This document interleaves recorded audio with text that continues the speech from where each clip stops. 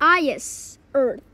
The most perfect and the most I don't know what to say, but Earth is the only habitable planet in the solar system and is located in the Goldilocks zone. In case you don't know what's the Goldilocks zone, the Goldilocks zone is a habitable zone which is suitable of hosting life.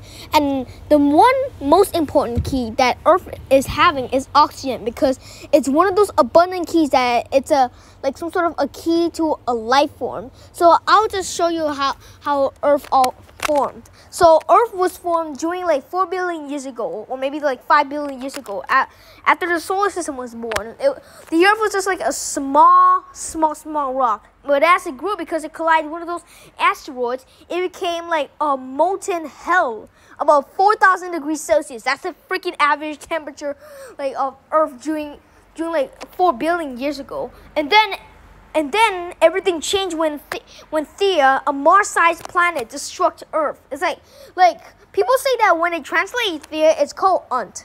Yeah, but it's some sort of other languages. But I'll just call it Theia or Theia, whatever you want to call.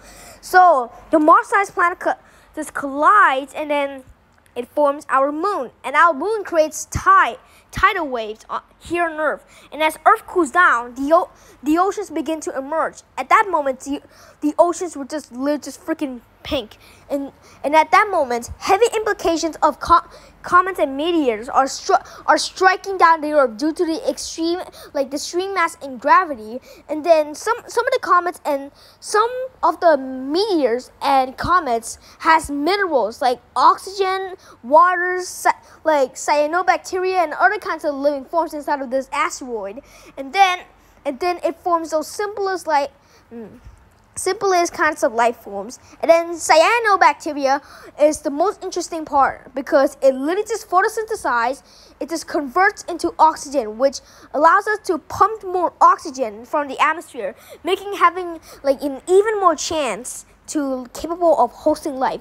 And as life grow and evolve from dinosaurs going to extinct during the KBG event. In case you don't know what's KBG, is when it's an event that killed one of the dinosaurs, the Chicxulub asteroid, about 10 kilometers big. Okay, so from monkeys to humans from developing AI and stuff, something like that. Earth is evolving, but it may go in the downfall, because it has 3 possibilities. Number one, that human could develop so intelligent that the people decided to let's leave this galaxy and then go to another galaxy to just explore it, just like that.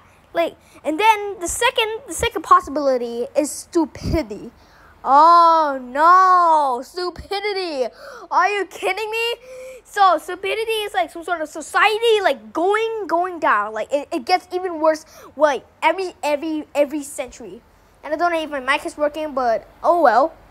Well, we're talking about Earth. So the third possibility is that plants may grow, plants may evolve, that they just started to outnumber human race. And then as human culture starts to fall down, plants begins to grow and grow. They will grow further and then just leaving with nothing behind but just only plant's life. How sad it is. But if humans go extinct, maybe it will one time emerge again, because there's a chance of intelligent life just forming again. So yeah, that's all about Earth. And also the size of Earth is around 14,000 kilometers big. It's slightly bigger than Venus. Okay, so that's it for today, and bye bye. I hope this is gonna be good or something. I'm very nervous about my mic already.